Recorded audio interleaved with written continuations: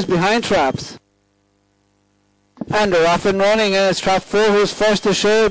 Quickly taken on by trap 6, and it's 4 and 6 clear to the corner with trap 1 back in third. 6 runs very wide at the turn. That's PORTDRINE LORD, and into the back straight is trap 4 CRONODY TADHG by 6 or 7 lengths now from trap 1 in second, 6 in third, and 2 making ground in fourth. At the third bend it's trap 4 still has the advantage. 1 cuts off 2, and 6 is still running wide, but as they turn for home it's trap 4 CRONODY TADHG made most of the running, going to win this. From 2 gets up for second and 1 third. 4, 2 and 1 for your trio. The running time was 29:17.